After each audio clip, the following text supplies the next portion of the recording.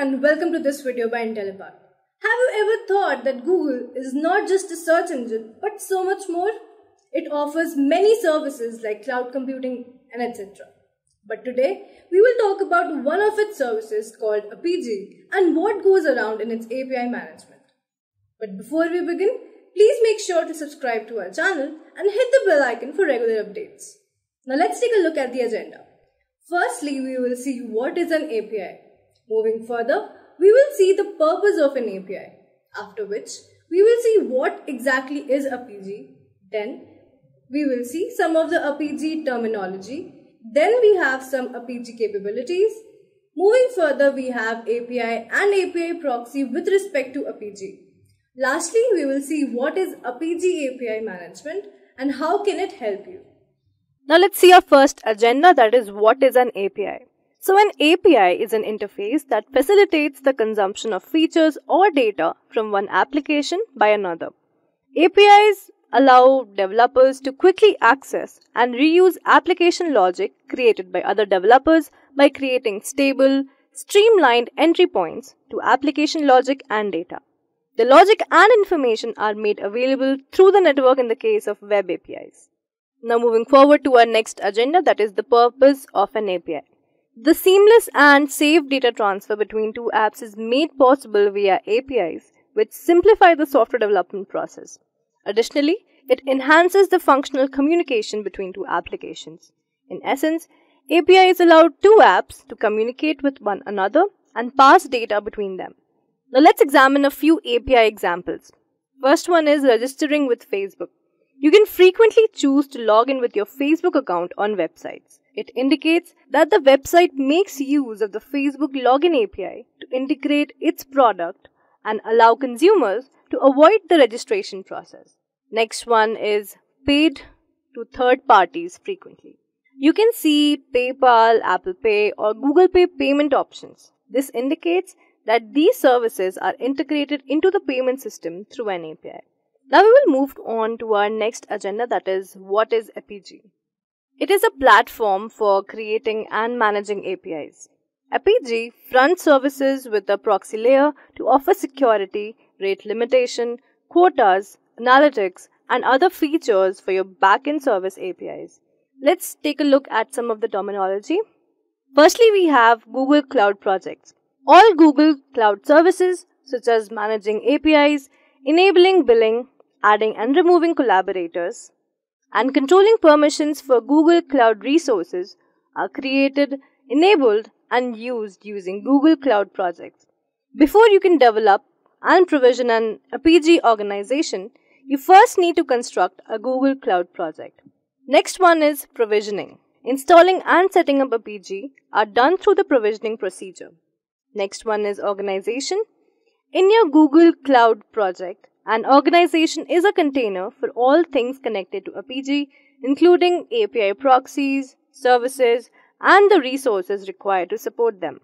During provisioning, your organization is created. Fourth one is environment. A runtime execution context or isolated software environment within an organization where Apigee is used to build and deploy API proxies is known as an Apigee environment. Moving on, the fifth one is called the environment group. A collection of Apigee environments with a single host name is known as an environment group. Any environment in the environment group's environment can be accessed by using the host name to use API proxies. Next one is API proxy. Incoming requests are routed through an API proxy to the backend services it offers. Every request that comes in and every answer that leaves the backend is handled by the proxy using policies. Seventh terminology that we are going to discuss is called instance.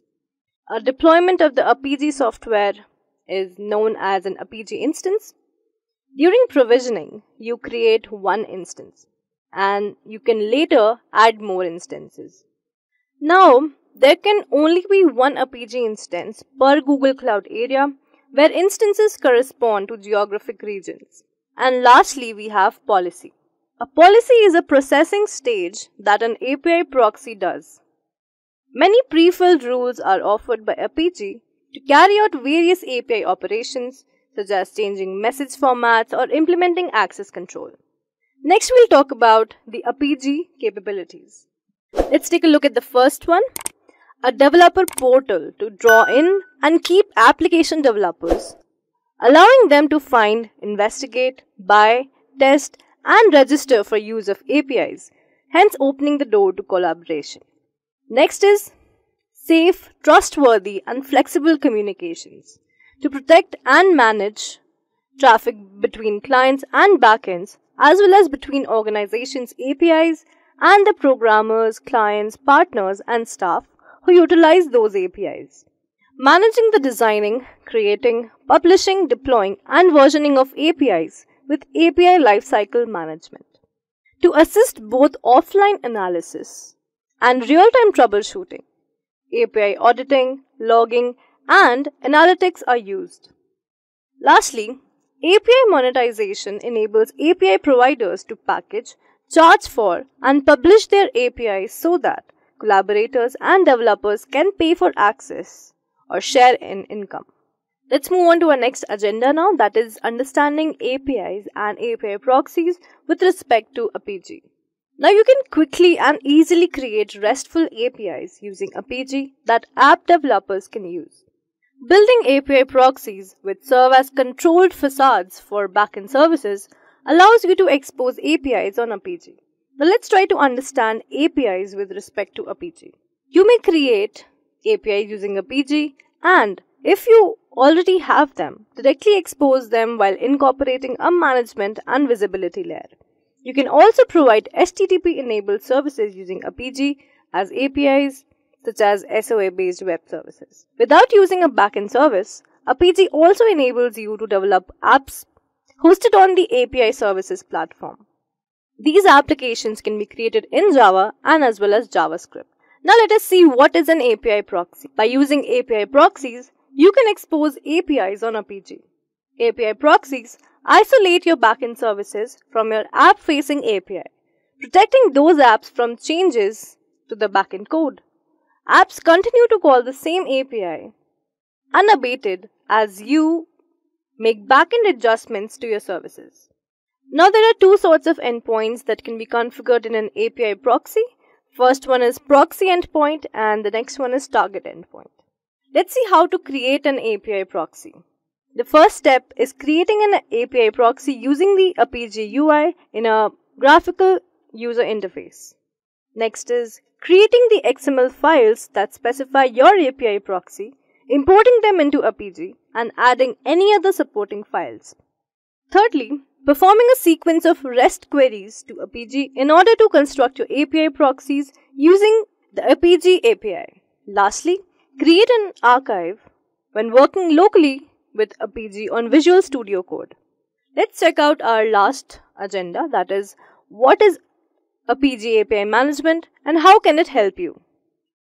So the processes of distributing, regulating and analyzing the APIs that connect applications and data across the company and across clouds are referred to as API management. In order to verify that the requirements of the developers and apps using the APIs are satisfied, API management enables companies that design APIs or use others' APIs to keep an eye on activity. In order to be able to adapt quickly to changes in client needs, organizations are putting systems in place to manage their APIs. Most often, these businesses use a microservices architecture to accelerate software development and satisfy synchronous communication amongst microservice architectures. Is now HTTP-based APIs. These APIs serve as the connecting thread between each microservice. You can design, evaluate, mediate, and manage APIs using an API management platform in a safe and scalable environment. When you can't measure, you can't manage. The standard of comprehending the nervous system of digitization is set by Apigee. And that is it for this video. Thank you. Just a quick info guys, if you want to make a career in cloud computing, then Intellipaat provides an advanced certification on cloud and DevOps by IIT Madras. This course is taught by industry experts and IIT Madras faculty. This course is designed to upskill and land your dream job.